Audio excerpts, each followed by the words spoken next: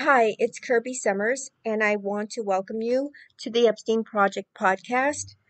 Today I'm going to be talking about the recent events surrounding Ghislaine Maxwell. Um, and it's crazy. As you know, there was a new victim in the federal lawsuit against her. In addition to which, there's another lawsuit filed against Epstein's estate, which names Maxwell. And so we're going to discuss both of those. I'm going to start with the recent developments in the ongoing case. And then, if time permits, I will discuss case number two. If for some reason we don't have time for case number two, I will cover that in a separate episode. Okay, so I'm going to be bouncing around here. I kind of want to just go back to the lawsuit. And so for minor victim number 4, it extends the time that Ghislaine Maxwell has been sort of like pigeoned into, right? So initially, it was just a 3-year period, 1994 to 1997. And suddenly we have 2001, where she met victim number 4, who was a minor. And this is the first time that she has been charged with actual trafficking, which was not part of the original charges. So obviously, Ghislaine's attorneys um, have sent motions to the court, basically stating that they want to now file an extension so that the case was originally supposed to be heard on July 12th. And they're looking to postpone that, claiming that they need more time because of this new victim stepping forward. So I want to go over and review the basic lawsuit. So let me just okay. So for let's see. So victim, minor victim.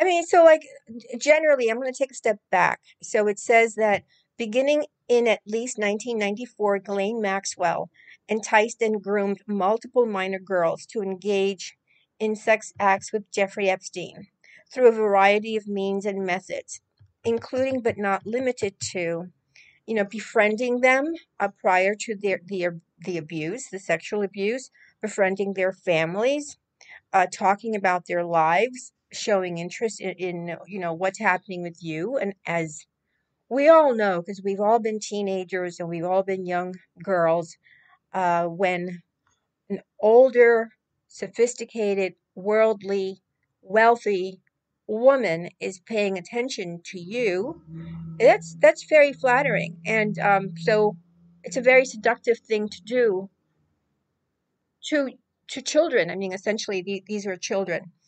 She would talk about their schools, their families. So she would get to know them. And by getting to know about somebody's family and getting to know about their habits, there's information there that in Ghislaine's case, she used to her advantage in later threatening victims. So that it also says that Maxwell and Epstein would spend time building their friendships. So basically grooming these girls, taking them to the movies or taking them shopping, spending time together with them. And then, having developed a rapport, Ghislaine Maxwell would try to normalize the sexual abuse by discussing sexual topics, undressing in front of the victim, being present when the minor victim was undressed, and or being present for sex acts involving the minor victim and Epstein. So it goes on to add Maxwell's presence during minor victims' interaction with Epstein including where minor victim was undressed or that involved sex acts with Epstein, helped put the victims at ease because an adult woman was present. So, in some cases, Maxwell would massage Epstein in front of the minor victim. In other cases, Maxwell encouraged minor victims to provide massages to Epstein, including sexualized massages. And many of those resulted in Epstein sexually abusing the victims. They also, they used every trick to just groom these children to be very, very susceptible to their requests. So they would offer to pay for their travel and or educational opportunities.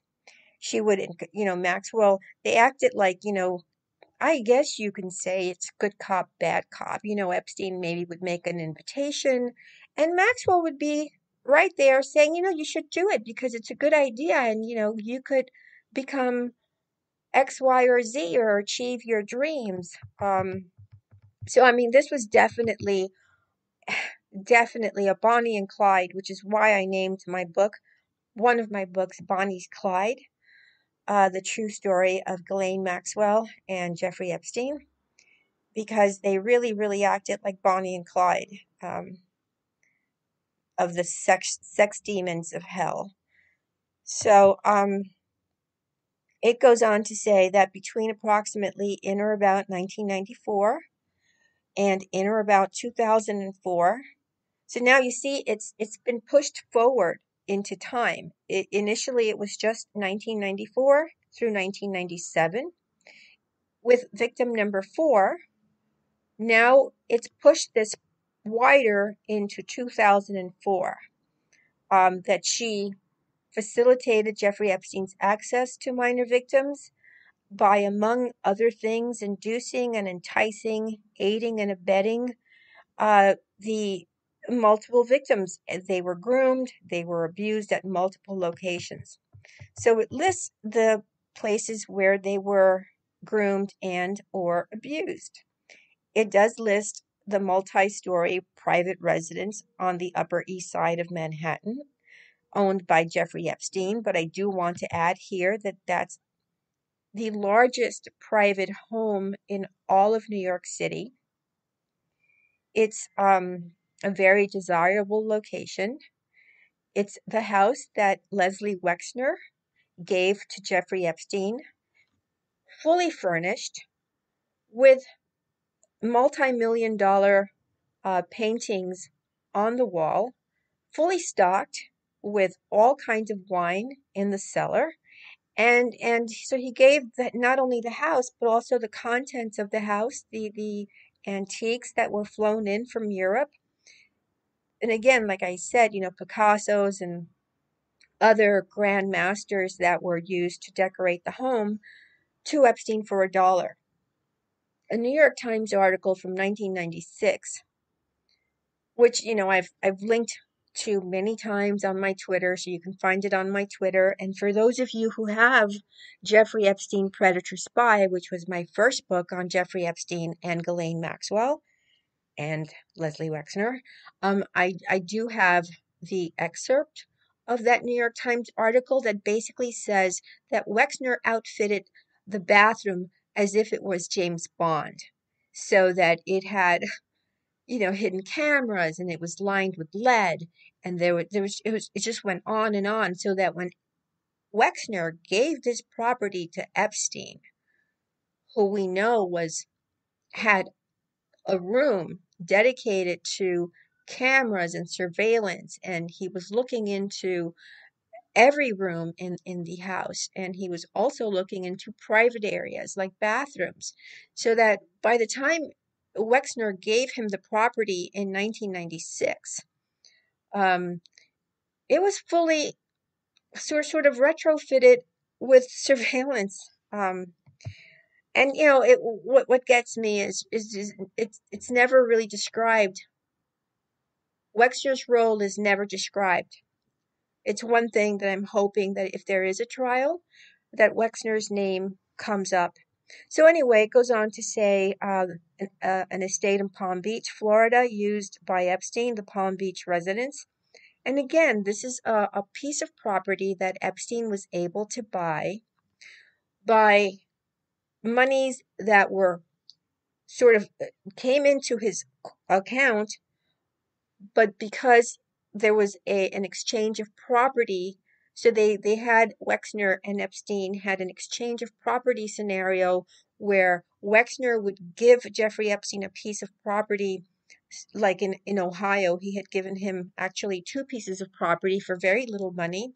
And then Epstein would turn around at some point and sell this property to Leslie Wexner for an incredible amount of money. And then Epstein would turn around and buy.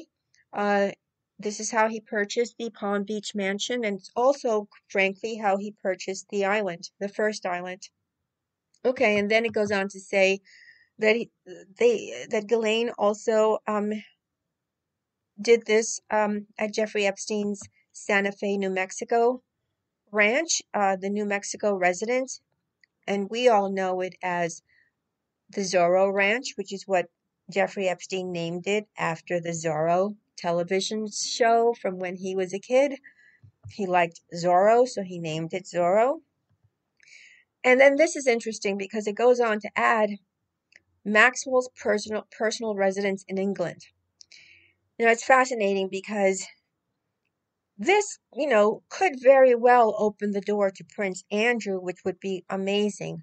I doubt that this will happen because uh, there was a situation in one of the depositions, and frankly, in front of one of the judges. I believe it was perhaps one of the first judges, where the connection to Prince Andrew, and it, of course, it had to do with Virginia Giuffre, the connection with Prince Andrew was brought up, and the judge immediately struck that from the record, calling it, I think it was a word that was perhaps more devastating to hear than the word irrelevant. So I don't have that in front of me.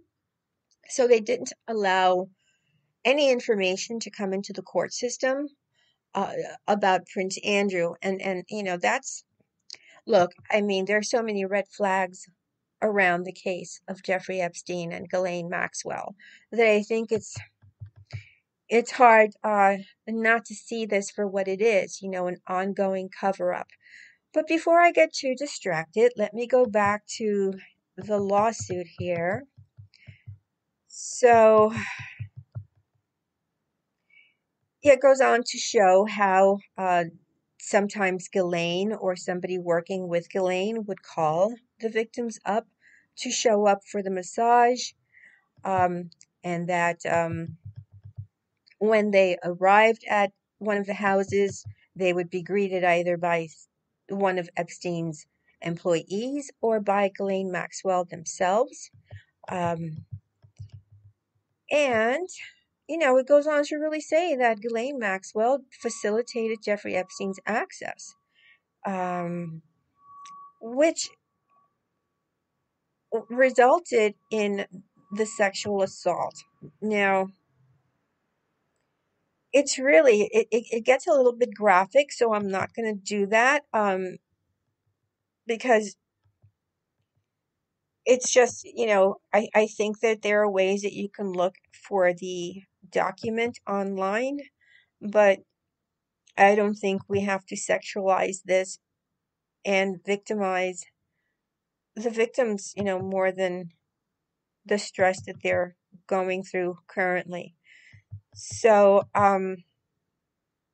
regarding victim number one,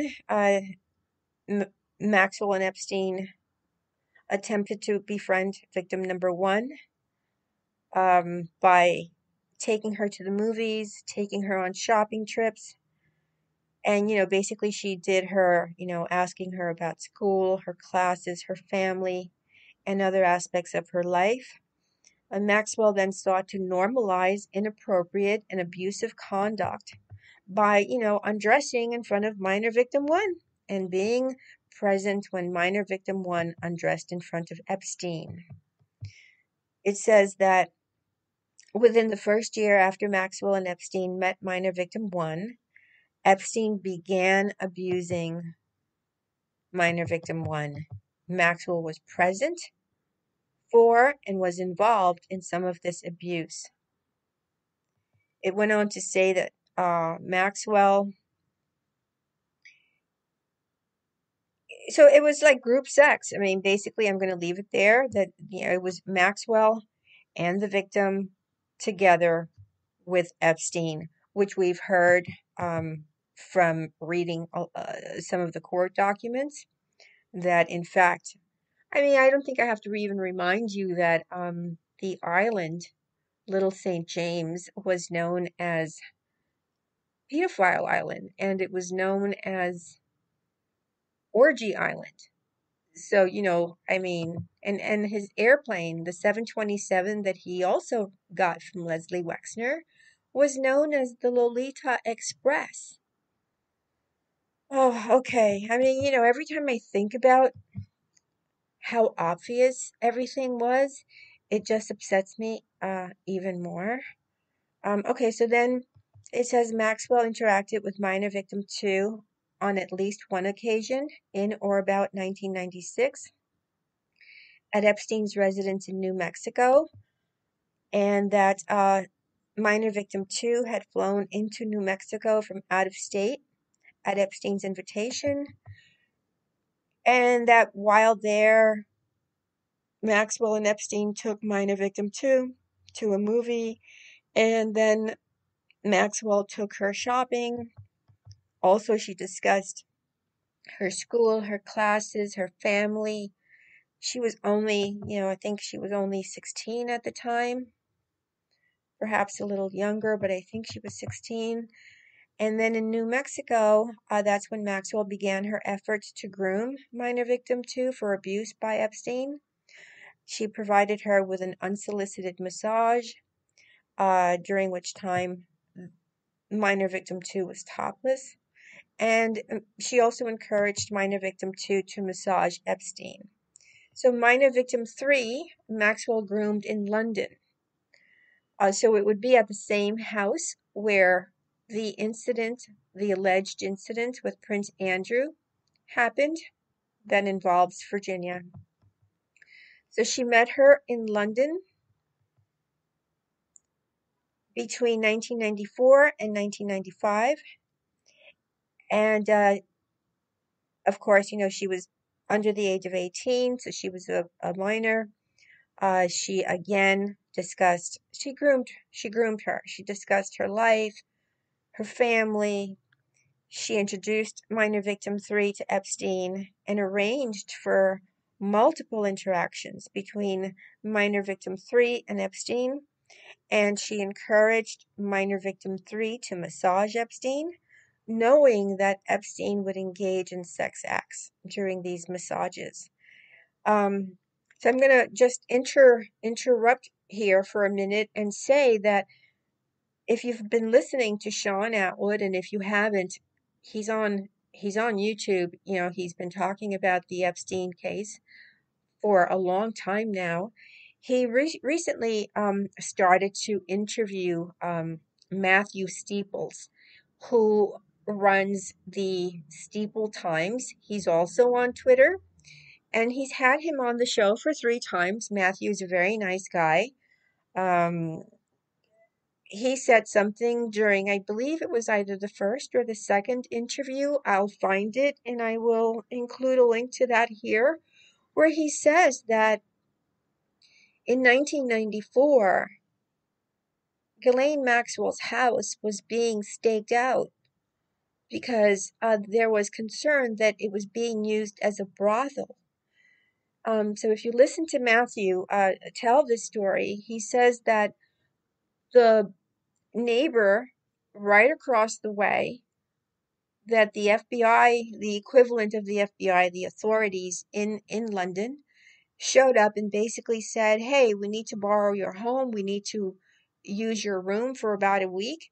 And they kept tabs on the comings and goings of what appeared to be very young women. And it seemed to be apparently a lot of traffic.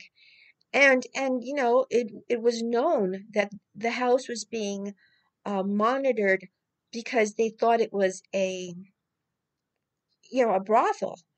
Well, after a week, nothing happened, and so Matthew surmises that it had to be Prince Andrew with some higher authority that interjected in that case. So we have a situation where Ghislaine could have been busted and put out of this trafficking business in 1994. 1994, that would have been before anyone ever discussed Epstein and Maxwell with any other authority. So in 1994, they had an opportunity to shut this down in London. I mean, come on. And she would have just been put in jail, and we would have not had her here in the United States, and she would have not harmed anybody else in the UK or any of the other victims that Jean-Luc Brunel brought in from other countries. But no, they've known that she's been on their radar for sex trafficking since 1994. All right, I'm gonna continue. So minor victim 4 was recruited to provide Epstein with sexualized massages and was paid by Epstein or one of his associates, including at times Ghislaine Maxwell herself. And she did this at the Palm Beach residence. Maxwell met minor victim 4 at Epstein's Palm Beach residence when minor victim 4 was approximately 14 years old. And then it goes on to say that Maxwell interacted with minor victim 4 on multiple occasions at Epstein's Palm Beach residence, knowing that she was a minor, and these interactions took place between 2001 and 2004. Goes on to state that Maxwell groomed minor victim 4 to engage in sex acts with Epstein multiple times. Wow. And then it goes on to say that, again, she groomed her. She wanted to know about her family, other aspects of her life. She went on to normalize inappropriate and abusive conduct. She went on to discuss sexual topics in front of victim 4 and being present when victim 4 was nude in the massage room of the Palm Beach residence. And then it goes on to say that on multiple occasions between approximately 2001 and 2004, minor victim 4 provided nude massages to Epstein. I mean, it's really terrible to just know that this was going on literally in one of the wealthiest places.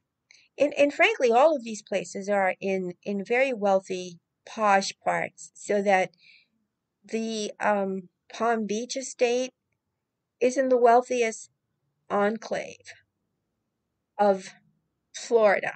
That's where the families of the early industrialists used to buy their mansions. The Kennedys bought their getaway house in Palm Beach. Palm Beach has been basically the playground of the rich and famous and powerful for a very long time. And this is going on in their backyard. And typically, they'll accept people that sort of live the world of the very wealthy in Palm Beach, these uber wealthy families that go back for generations. So it's old money.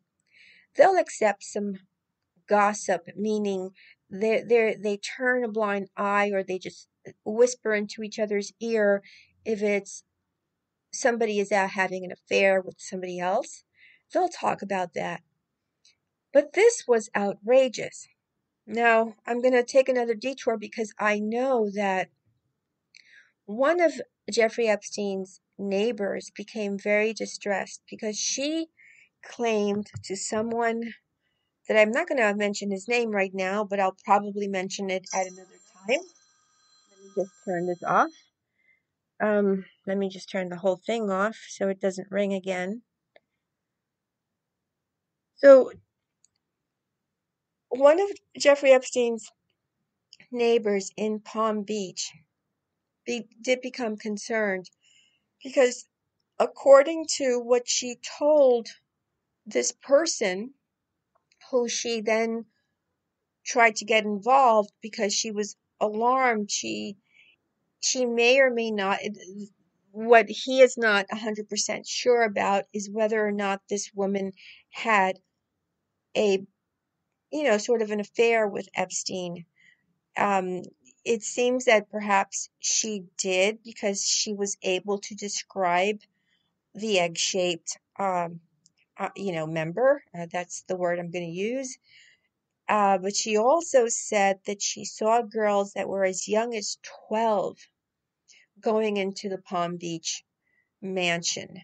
So that it got, I guess my point is that it got so blatant that even though his house was at a cul-de-sac, so it reached at the very end of this narrow little strip of land. Um, and really, it's a narrow little strip of land. It's surrounded by water, and you have houses, large estates, at either end of the road. So his was at the very end, at a cul-de-sac. One of the older houses currently is being torn down because it's been purchased, and someone is building a new property on that. But really, it was an old house anyway. It had been neglected for Epstein's purpose. I suppose it worked out. It did have a swimming pool. It was a couple of minutes away from Mar-a-Lago. But people had to know what was going on. And I know that I hear a lot of talk on Twitter regarding why didn't anybody say something. I think it's pretty clear. People have been, quote, saying something, end quote, since 1994. And frankly, I've heard grown, like things since that there was talk about Ghislaine and Epstein's uh, behavior as early as 1989 as far as inappropriate sexual behavior. Um, but I'll go back. The article that came out in Cosmopolitan about Jeffrey Epstein when he was named Bachelor of the Year, or like they would have Cosmopolitan had this thing which was they would have like, oh, Bachelor of the Month. I think it was Bachelor of the Month. And so I think Epstein became Bachelor of the Month in 1980. 1980 is a year before he left Bear Stearns, and I'll discuss that in a separate episode of the Epstein Project podcast. But at that time, the woman that he met, it was sort of like an ad for rich single men. And this woman, I think her name was Lisa. I won't mention her last name right now. So Lisa answered the ad and had a couple of conversations with Jeffrey Epstein. She was working a part-time job as a receptionist at an office downtown, and during one of those conversations, at least the third conversation, which ended up to be the last time she ever spoke with him, he was very inappropriate with her on the phone. He immediately turned uh, the charm into sort of a sexual assault on the phone, asking her really inappropriate questions. So as early as 1981, there were red flags around his behavior. But we see that if we go back to his days at Dalton High School, he got into trouble for being too close to one of the students. And, Dalton is a place where I believe Dalton is elementary school all the way through high school.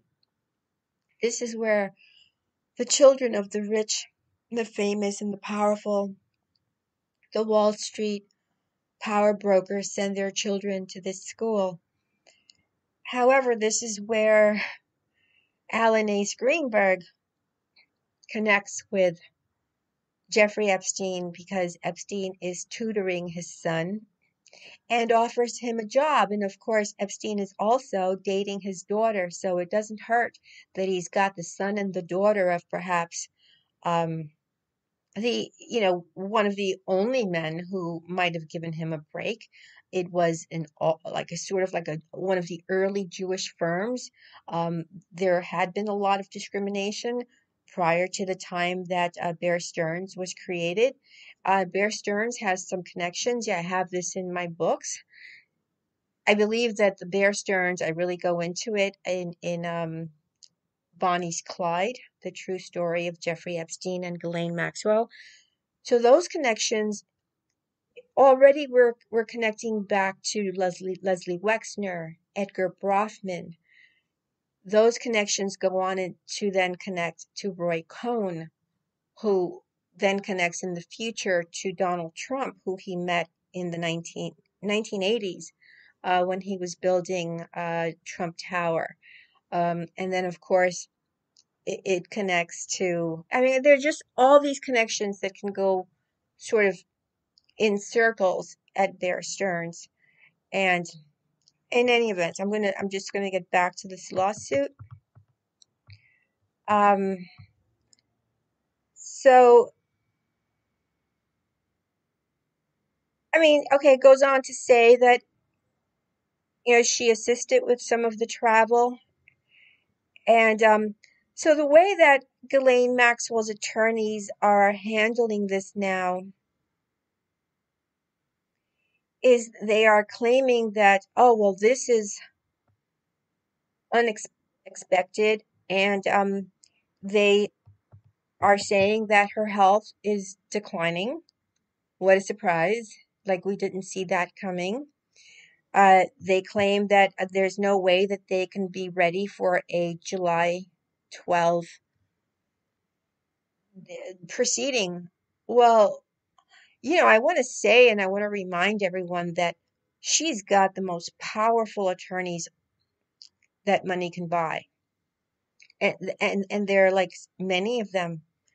Um, and if you look at their connections, which I have on my Twitter account, um, those are pretty interesting connections her attorneys have to previous cases. So the fact that they're stating this means, well, obviously they have attempted to present day to try to get her released on bail. They've tried 3 times. They have failed 3 times. They've also attempted to say that all the charges should be dropped. I think that happened concurrent with the third request for bail. Judge didn't buy that either. The charges should not be dropped. But I want to remind everyone that these people were in the business of spying. And if you remember when Jeffrey Epstein was arrested on July 6th of 2019, you'll know that he was in Paris. He flew into Teterboro, New Jersey, whereupon he was arrested. However, he was tipped off. He knew he was going to be arrested, but he believed that he would just, be able to skate by this. He had skated by in 2008. He did have a non-prosecution agreement that the federal government gave him, as well as giving it to co-conspirators, and he believed nothing was going to happen to him. He got tipped off when the police were ready to raid his Palm Beach mansion, and he was able to remove a lot of the hardware that would have had the tapes and devices for, with camera equipment and listening devices. He was able to do that. So that these people are in the business of spying. I mean, we've got Ghislaine Maxwell, who is the daughter of Robert Maxwell, who is considered Mossad's super spy. So if you haven't read uh, Robert Maxwell, Super Spy by Gordon Thomas and Martin Dillon, I suggest you read that. It's a fascinating read. It takes you into the world of it's really about how the Mossad planned and killed Robert Maxwell, but it shows you how they work. So, in my opinion, based on the fact that this is a family that is very privy to how to spy, I believe Ghislaine Maxwell had pre-knowledge of this new lawsuit, this new victim number 4 that has been added to the government's case against her. And this is why they were trying desperately, again, in my opinion, to get her released from jail. I believe that had she been released on for any reason, she would have fled the country because the charges are becoming more serious. We also know that there's a new lawsuit by a woman in Florida who was 26 years old at the time that she was befriended by Ghislaine Maxwell and Jeffrey Epstein. She was a real estate agent showing property to Jeffrey Epstein. She had an 8-year-old kid. Um, and this, I don't know that I can get into the long form of this. I'll discuss that separately, but I will say that it's if you read that lawsuit, which I attached to my Patreon account, and also I have it on my Twitter threads. It's just it takes it to a new level of just horror.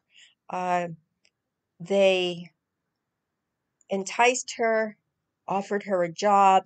She was trained in being a hair cutter, so she cut Epstein's hair, and from cutting Epstein's hair, that turned into a sexual assault. When she said she was going to call the police, well, Ghislaine Maxwell turned around and said, "I'll call the police." She dialed the police. Apparently, 2 police officers showed up and threatened the woman uh, with putting her in jail for prostitution. That's a terrifying thing. So the police come and they're not going to help her. Instead, they're going to arrest her. So Ghislaine and Epstein tell the police to go away. They put this woman in the car. They take her to her house. They pick up her 8-year-old son. They drive to the alligator lake. I forget the name of the alligator spot, but this is a body of water where there are a lot of alligators. They basically tell her that if you tell anyone about what happened, we are going to throw you in there and we're going to feed you to the alligators. And they made it clear to her that they had done this to other victims. And so she was terrified, and then they took her to a hotel, her and her 8-year-old son, whereupon they proceeded to rape her in front of her 8-year-old son. Now, if that is not chilling, these events are not, this takes it to a whole new level of evil. So, okay, I don't have a lot of time left, but I'm going to say this. They're trying, Ghislaine Maxwell's attorneys are trying to portray Maxwell as though she is getting uh, sicker every day. She's getting weaker every day. So this can only really go in one direction. She becomes another Harvey Weinstein. She starts off healthy, and at some point, like they're already telling us, she's not doing very well. She's going to be incoherent by the time she gets to her trial, which might be pushed further than July 12th, which is when we were expecting it. And then she'll be just a blathering idiot. She won't be able to correctly testify. She won't be able to correctly identify or discuss or be involved in her defense. I see that as one option. The other option I see is they will close the door, private proceedings, because the names are too explosive. I just have a hard time believing there's going to be a sincere trial. They'll close the door like they did with El Chapo. It'll be a sort of the public will not be allowed. And I think we'll never really know what happened. And even behind these, when it's done closed away from the public, there's still a lot of games that are played, right? The truth, it doesn't always come out in a court of law. Um, for many reasons, there's just too many people that are compromised. Okay, so I'm going to end it here. And I just got a little message saying time is running out from uh, my Spreaker account. Okay, just please leave your questions, comments on the um, on the thing below, on the comment section below. Um, every day there's just new information that we're allowed to see. This is unprecedented. This really is, I'm going to call it the biggest cover up, the biggest spy case. Obviously, you're not going to get this from mainstream media. So once again, thank you for your support. I've got all of my details down there. Consider following me on Patreon through the end of the month. I do have a special discount for anybody who wants to buy my books and or wants to become part of the Epstein Project newsletter. And continue to follow Shaun Attwood on his YouTube. He does have people on that give a good insight about Ghislaine Maxwell and Jeffrey Epstein and Leslie Wexner, as well as Ryan Dawson. And if you're not, and Ryan Dawson, as you know, has been deplatformed many times, so you can find him. I'll try to keep a link down here somewhere for you guys to find Ryan. And also start following Matthew Steeples from the Steeple Times, as well as Kai Zenbickel, who is Peter Nygaard's estranged son.